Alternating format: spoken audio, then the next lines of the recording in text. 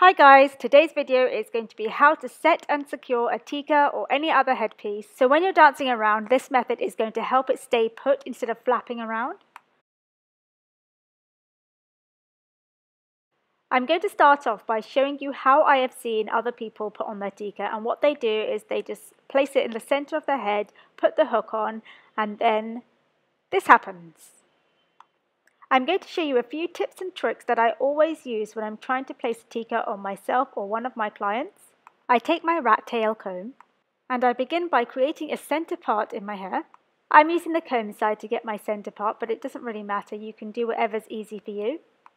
And then taking the TIKKA, I place it on my head and just work out how far back I want it to be. Then I take the section of the hair where the TIKKA ends and then I gently start to tease it.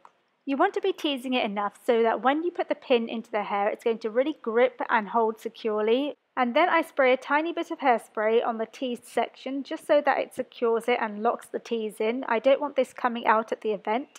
Once that's all done, I open up the tease a tiny bit just to spread that area. I don't want it looking like a cone head. I want that section nice and rounded. Then you need to make sure you have 2 bobby pins on hand because we will be cross pinning them. I take the headpiece that I'm going to use and I slide one of the bobby pins halfway across the hook of the end of the TIKKA. I place the TIKKA where I want it and then I push that bobby pin through the section of the hair that I just teased. And then taking the second bobby pin, I'm going to cross pin with the first bobby pin so that the first bobby pin does not move. And then I section a tiny bit of hair just in front of the section that I teased. And then I tease this new section a tiny bit from the back only, spray behind, and then smooth it out. And what this does, it just gives it a really nice smooth finish to your hair. Now that the back of the TIKKA is secure and you know it's not going to fall forwards off your face, I just want to secure that front bit of the TIKKA so it doesn't flap around. Taking any eyelash glue, I'm using the one from House of Lashes. You apply it to the back side of the TIKKA and then secure it in place and just hold it down for a couple of seconds.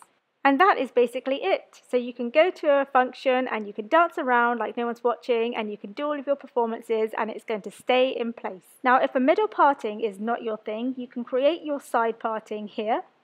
You don't have to back comb this section. I just do it because I don't like my hair moving too much, especially when I'm wearing a TIKKA. And then that's all there is to it. If you're going to be placing a TIKKA in an updo, I would generally put it in towards the beginning of the styling. I can promise you that this method you can dance around and move around to your heart's content and this will not budge. I hope you enjoyed this tutorial and you found it useful. If you did, please like, subscribe, comment and share, and I will see you very soon.